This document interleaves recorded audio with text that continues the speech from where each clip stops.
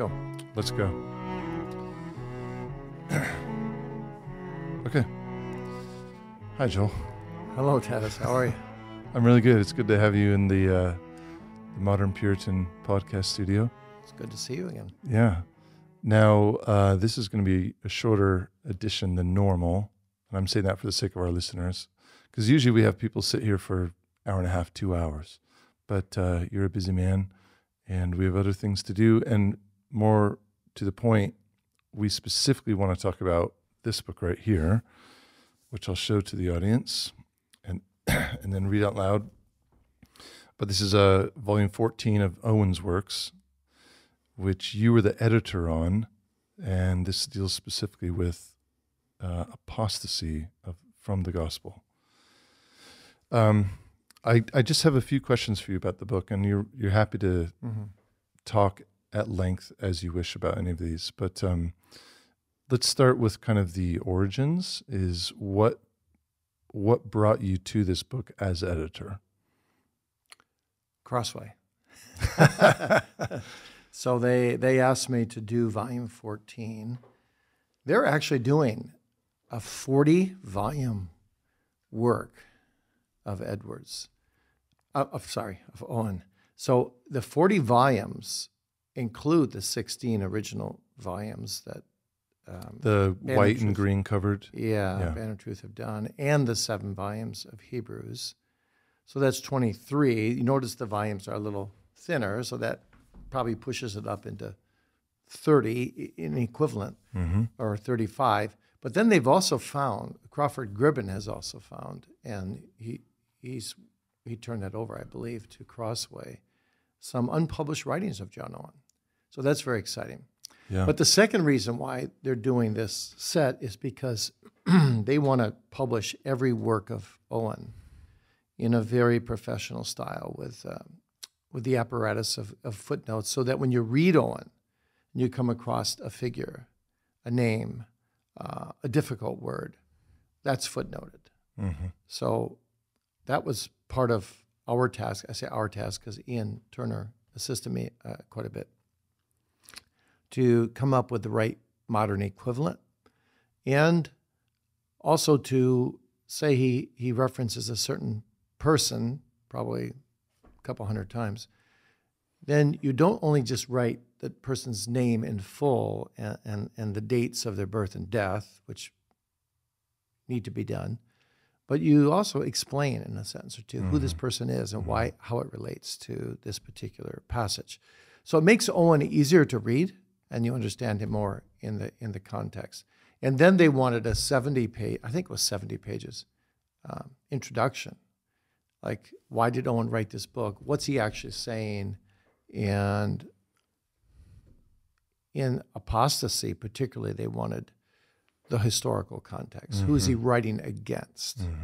And why is he doing this? So going back to the definitions that are footnoted, are those contemporaries of Owen's, his interlocutors, are those words that we would today consider archaic, or maybe the meaning has changed a bit? It's twofold. It's archaic words, but it's also just difficult words Owen's a pretty complex writer, so sometimes he uses words that are still in the dictionary today, but nobody knows what they mean, or very few people know what they mean. So we're just trying to help the reader that way. Yeah, you mentioned a particular individual who's mentioned a few hundred times.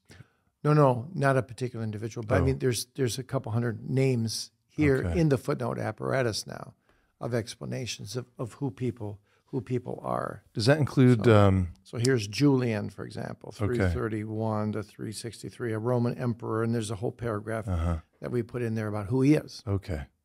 So there's, for example, some of the church fathers might be mentioned, or Sure, yeah, even other contemporaries of Owen's that people might not be familiar with. Yep.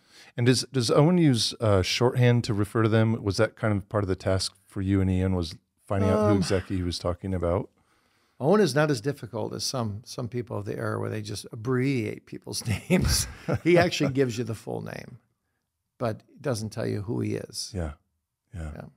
And so for this volume that you did, was your main point of reference the Banner of Truth volume, or were you actually accessing original manuscripts from Both. Owen? Okay. Both. So you're really looking carefully, making sure that every word of the Banner of Truth 1 is accurate and correct. Mm-hmm. And it was pretty accurate. So this is very tedious work. I was going to say, because normally you're an original writer. Yeah, but again, Ian Turner helped me quite a bit on this part, and he helped me with the intro as well. But the intro is the fun part. That's where you write you summarize what the book is saying, and you relate it to people today. Mm-hmm. So that's what we did. So Owen, when I opened the book, I thought, man, I don't know. I've read a lot of Owen. I've never read his Apostasy before. And I think this is going to be kind of boring because apostasy, but it's anything but boring. So what Owen does is he distinguishes between total apostasy and partial apostasy. Interesting. And actually, most of the book is about partial apostasy. Would we call that like nominal Christianity today, or is it different? You could. Yeah, that's one part of it. Backsliding into nominalism. But he's got the whole book is about different kinds of apostasy. When you begin to wean yourself off of your daily devotions, you're already going down the road of partial apostasy, or you're there already. And he's warning you to be full bore for Christ. Yeah. White hot flame for Christ. Yeah. The Puritan definition of zeal. And so he's got just a whole section that is just very moving, very convicting. For example, you can have apostasy, he says in chapter 11, from gospel worship. So you're going to church, and your heart isn't it like it used to be, and you're starting to get a little critical of the minister's sermons, and you're not really taking the sermon, applying it to your life. You're already down the road of apostasy. Or he gives you 2 chapters 12 and 13, of how to avoid apostasy, how not to backslide at all. So it's really a book about backsliding as well. And then he has all these chapters on apostasy from gospel holiness, living a more careless life. And, the typical thing today, people say, well, I can't always be over righteous. I know this is wrong, but I'm just going to go out and do this anyway. Owen would say, what? You're going to purposely go out and sin? This is apostasy. Yeah. You see? So that's chapters 8, 9, and 10, which gospel holiness, he lumps in with gospel holiness. Obedience. Intentionally, conscientiously obeying the Lord and his will every day. And that becomes a lifestyle choice. I'm going to do God's will no matter what my feelings say.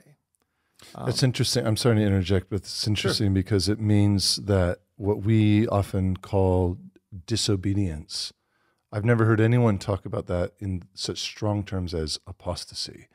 Yeah. Like we think of apostasy as something like falling away completely from the faith, proving you were never a Christian. Exactly. Yeah. But in the Puritan mind, it's not only Owen, by the way. Thomas Goodwin wrote on apostasy as well, and doesn't quite lay it out like Owen does. Owen is really focused on, you slip back an inch, it'll soon be 6 inches, and then a foot, and then 3 feet, and then you're in danger of apostatizing altogether. So interestingly, I love this section, Apostasy from the Doctrine of the Gospel, 5 chapters. And he says, here are some causes: your own spiritual darkness, your ignorance of gospel truth. In another chapter, he deals with your pride, your vanity of mind, your sloth and negligence, your love of the world. So you can see he's, in a sense, in kind of an inverse way, it's a book on sanctification. Mm-hmm. You know, how not to slip back and how to maintain a close life with the Lord. What is it about Owen himself as an individual, for those who aren't familiar with Owen, why was he qualified to speak on this? Well, it came out of a burning heart because he wrote this book in 1676, between the time of the restoration of the monarchy, 1660, and William and Mary's Act of Toleration, 1689. And in 1662, you recall, after the restoration of the monarchy, there was an insistence by the monarchy on total conformity to the Anglican rules and the prayer book and so on.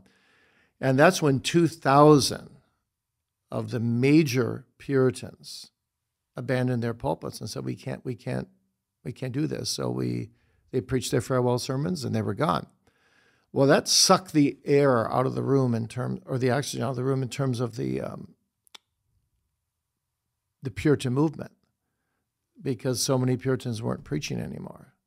And so where did they go? They just stepped away? Well, some of them became lecturers in Anglican churches, and they preached on Sunday night and Wednesday and held the congregation together for the poor preaching Anglican who preached only on Sunday morning and did the pastoral work. So, yeah, some of them found positions. But by 1689, when William and Mary issued the Act of Toleration, Puritanism was gasping for breath, and the movement really died around 1700. But it was on a ventilator in 1689 already. So Owen is right in the middle of this period. He's seen the churches go down. He's seen them apostatize. And what is his position at this time? What is he doing day to day? Well, Owen himself? Yeah. Oh, he's had all kinds of positions of leadership, but then he fell out of favor with Cromwell, and so now this is the period where he's really producing a lot of books. So he's doing a lot of writing. A lot of writing. Yeah. So this is, in a way, it's a book that relates to us today very well, particularly with the footnote apparatus, when you can see how it relates. But in his own day, this book was, a contemporary book. So like David Wells putting his finger on the pulse of the problems of the evangelical church today. That's what this book is doing in his own day. So he's writing against Roman Catholics. Yes. He's writing against Arminians. Oh, yes. Always take a pot shot at them. And he's writing against Socinians. And Socinians are gaining the upper hand by the 1700s. And, of course, the winds of enlightenment are not far behind. So he's discouraged what he sees going on in the church. The high, bright days of fervent godliness of the Puritan movement are waning. So Apostasy is a natural book that needs to be written in a period of time. Just to clarify something, because honestly, just reading the title, and I know this happened for me and will probably happen for a lot of people, is they think, oh, that's just Owen writing against the Roman Catholics, right? Whereas it sounds like you're describing it quite differently, where, yes, he does talk about these major movements and that main church body, but actually, well, you tell me, is the majority of his time actually spent on kind of that boots on the ground, the people who consider themselves Christians, maybe they're part of the Puritan movement and within this Reformed stream? Like, he's not just going after the Catholics. No. He's going after the Catholics, Arminians, Socinians, and a little bit the Quakers, but his main purpose of the book is to shore up those who have known what it is to live vibrant faith in Christ. Don't be moved by all these false doctrines, and don't move away from the pure gospel. Live the gospel, hence apostasy from the gospel. Don't backslide, Be strong, even though we live in dark days today. Mm-hmm. That's the point. So by having this 70-page introduction, Tevis, and right away, I think even on page 2, on page 2 already, I'm saying Owen makes a pastorally insightful distinction between partial apostasy and total apostasy. He calls it stumbling versus falling. Mm. In his treatise, he combines his concern for the church's purity of doctrine, holiness, and worship with his skill in dealing with the inner struggles of the Christian life, the ever necessary struggle, the fight against sin, pursuit of growth and godliness, so as to leave no Christian reader self-assured that he or she is free from the danger that apostasy constantly is presenting. So he's saying it's also an experiential volume where you examine yourself. Yeah. And he's saying, are you sure you're not part of the problem? Mm-hmm. And here's how you can be sure that you will not become part of the problem. You got to stay close to the Word. You got to be in the means of grace. You got to be determined to live in gospel obedience and holiness, that type of thing. So it's a book that far, far, far more than I thought when I first opened it, because I wasn't very familiar with it, actually. I read all kinds of stuff by Owen, but I just never was drawn to this book. Mm-hmm. And when I got the assignment, I thought, oh, that's the book they gave me. but actually, it's a wonderful book to read. And I'm hoping that the 70-page intro, setting in the historical context, and then I end the introduction by talking about all the practical applications to today. Mm-hmm. I hope people read that first. I think if you read it first, then you'll find Owen's book much more captivating, and you'll enter into it under the conviction this book is really going to examine me. This is going to be good for my spiritual growth, as well as understanding the battles of Owen's day. Yeah. I'm curious to know if during your work in Owen's actual writings, for you and Ian, did you pick up a sense that this was also Owen's personal journey and struggle? Like he was having to resist the pull of these other kinds of unbiblical or anti-gospel doctrines? Well, I don't think Owen was attracted at all to Roman Catholicism, Arminianism, Socinianism, or Quakerism. But you can't read Owen on temptation and sin, for example, or mortification, and not come to the conclusion he's talking about the battles going on in his own soul. Yeah. And he wants to fight sin with all that is within him and wants other people to do that as well. Mm-hmm. The beauty of Owen is he exemplifies this, what he's promoting here, that with your totality of your life, you live fully for the Lord. And you beat back through the Christian armor of Ephesians 6, through the positive use of the spiritual disciplines, anything that opposes that full orb living to Christ, which is typical Puritan, but it's the Caleb spirit. He followed the Lord fully. Yeah. And so the Puritans were always calling people to self-examination because God hates a half-hearted Christian. If you're lukewarm, I'll spit you out of my mouth, Revelation 3. So the Puritans are saying this, and Owen is on the foreground of these. If God is real, then you owe your whole life to him. And he gave you your eyes. Be careful what you do with them. You owe an account on the day of judgment, what you did with your eyes. Use your eyes for the glory of God. So, ditto, ears, hands, feet, soul. Take my life, Lord, and let it be consecrated wholly to thee. That's the Puritan commitment to God. Yeah. And they don't call that legalism. They call that vibrant liberty of living totally to God. Like Psalm 116 says, I am, in our Psalter, I am, O Lord, thy servant, bound yet free, thy handmaid son, whose shackles thou hast broken. Redeemed by grace, I'll render as a token my constant gratitude of praise to thee. So in the Puritan mind, and in Owen's mind in particular, true freedom is in being bound to God, His Word, His law, His gospel. And the Puritans would say that applies to every area of life, actually. True freedom in marriage is being I'm a one-woman man. And I find freedom in that.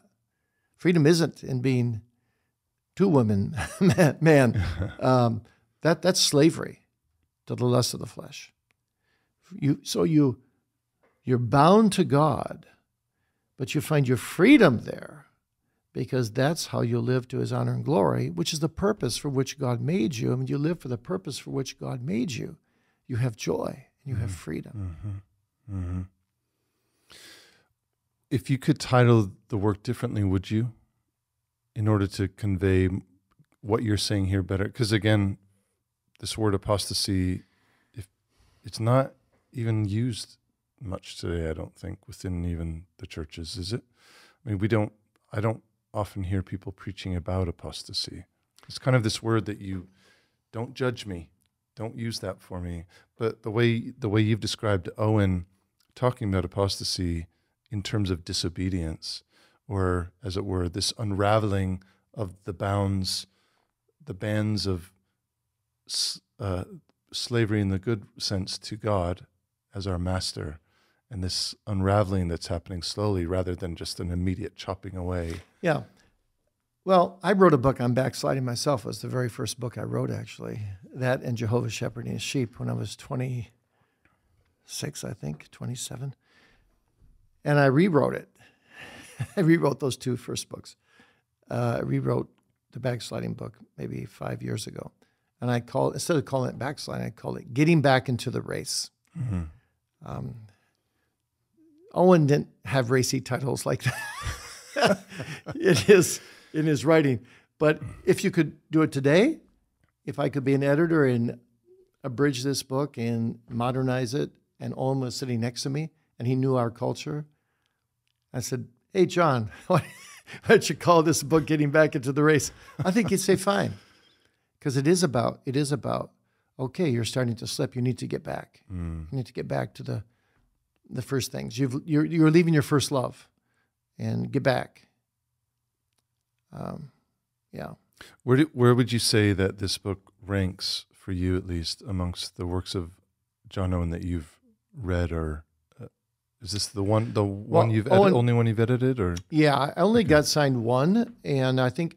In fact, I think there's 40 different people assigned. Okay. I don't know if anybody assigned to him. Oh, yes, Andrew Ballich is assigned to 2. So maybe a few people are doing 2, but I'm really happy. I'm honored to do 1, but I'm really happy it's only 1 because I've got a lot of other writing projects that are they're chipping away at me and have deadline dates. And so, yeah, I'm glad to be done with this, but it was a very worthwhile thing to do. Do you think? I mean, I'm sure the answer is yes, but in terms of, I forgot your question. In terms of Owen's writing, so years ago, there were 2 volumes of Owen that just spoke to me mega in a mega way. The first is volume 2, Communion with God. That's a groundbreaking book. No one has ever developed the distinct communion with distinct persons of the Trinity in the soul experientially to the extent that Owen did in that book, 400 pages. How do you commune with the Father? How do you commune with the Son? How do you commune with the Holy Spirit? I learned so much from that book. Got to know my God better. And then volume 6 on Psalm 130, what an exposition that is, particularly his huge section on assurance of faith. I actually wrote a chapter on Owen on assurance of faith in my doctoral dissertation. And that was when I was 32. So I'm talking almost 40 years ago. Volume 6 meant a lot to me at that point. And then even though it's a polemical volume, there's so little good stuff on perseverance of the saints. And Owen has a whole volume on that, written actually against John Goodwin, who's one of the only Arminian Puritans. And Owen takes him to the cleaners. But that's not why I like the book. I just like the book because it is so comforting in promoting the solidity of the Christian life when you're in Christ. Let's wrap this up with one more question. Sure. Although I'm happy to keep chatting, because this is fascinating, just what you're uncovering about this work. Will this work that you've done on this volume, or how will it inform your writing going forward? Well, I've been reading the Puritans for 56 years. I think more than anything else, it just reinforces to me, first, how few people understand the Puritans. They're caricatured so badly here. This is nothing in this book is legalistic. This book is concerned that you and I walk closely with our God. And that ought not to be a burden to us. If I love my wife with passion and zeal, and I cherish her, and I want to love her the way Christ loves the church, anything that helps me love her more, I welcome. And if I'm a Christian and I love my God, someone who's saying, watch out, if you go down that road, you're going to backslide and become further away from God. Or if you're going to go down that road, you're going to go further from God. So go down this straight and narrow road of gospel obedience and holiness and live close to God. And here's how you do it. That ought to be welcome to a Christian. I want to be close to my God. I want to avoid the dangers of backsliding. So the way that you've just described it is very interesting, because previously we were talking in terms of obedience, disobedience, devotions, which is a whole nother question I wanted to ask you about. Oh, they were doing devotions back then. They're daily devotions, which you said. But everything that you've just talked about comes down to this one kernel of relationship. And that's really interesting. So apostasy, we can then define maybe most accurately in terms of our relationship with God. Yeah. And Owen does that, actually. You know, he takes that very frightening passage in the Scripture. I call it the Hebrews 6, 4-6 passage, that you can taste the good word of God and the things of God, and even the Holy Spirit's working in you in some way. And yet, if you abandon that, if you apostatize totally from that, there's no way of repentance. So Owen is basically saying, the author to the Hebrews is not saying here that people will apostatize. He's using a warning, because he goes on and says, but I'm persuaded of better things of you. He's using a warning to say, don't even go part way this apostasy, because there's a danger you could fall all the way, but Christ will keep his people. He wrote a whole nother volume on perseverance. But we need the warnings. We need the warnings to keep us in the way. Yeah. So it's like me when our kids were very young. We live on a very busy road. We drew like a 2-inch wide chalk mark across the driveway. I mean, a very bold mark. And I took each child to that chalk mark. I said, don't you dare. I get down on my hands and knees, looked them in the eyeballs. Don't you dare cross that line. Do you understand? If you cross that line, you could go on the road. You could die. You could die. Never, never cross this line. Now, am I being mean to my children? Or am I loving them? Owen would say, I'm loving them. And he's saying, I'm going to draw some lines for you here. Don't cross these lines. There's a danger you could keep going. Because ultimately, like in a marriage, you're slowly forfeiting the covenant, right? Yeah, and even the simplicity of his point on slothfulness. It's just like a marriage where if you're not careful, you get used to each other, you get kids around you, you get busy. Guy's got his work, woman's got her work. you can become like two ships that pass in the night.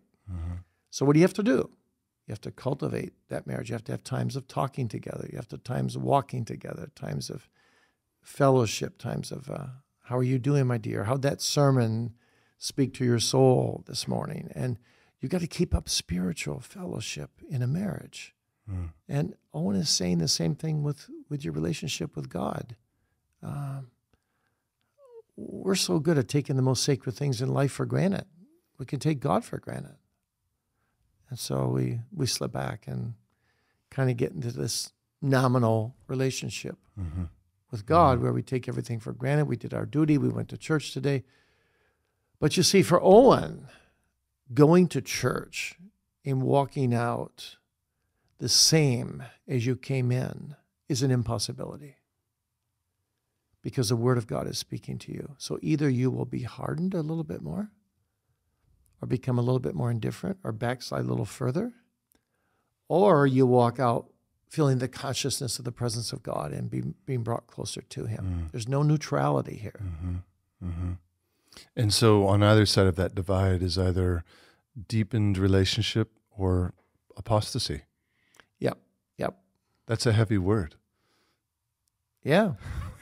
That's the chalk line. That's the chalk line. Yeah. But it's yeah.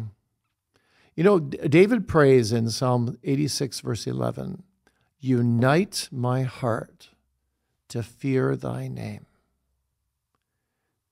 You know, the Puritans preached a lot on that text. Unite my heart to fear thy name. And when we backslide even the smallest degree, we're moving away from that prayer. And we're starting to live in some way presumptuously. God hates presumption. God hates a divided heart. Yeah. Yeah. Okay, last question, I promise. And this one's for the listeners is, and you can say it's this book, but where would you suggest people who have not read Owen or maybe want to get into this series of, maybe it's a bit more accessible by Crossway, where should they begin? Well, the moment that we're speaking together, this is the third volume out of the 40 that has been published. So there's work to be done. They're not going in order from 1 to 40. Right. So Andrew Ballich did the first two, both on the Holy Spirit, and those are very good, very good as well. So right now there's only three choices. That will change very quickly. I think what Crossway's doing is as soon as they get a completed manuscript, they put it in the queue.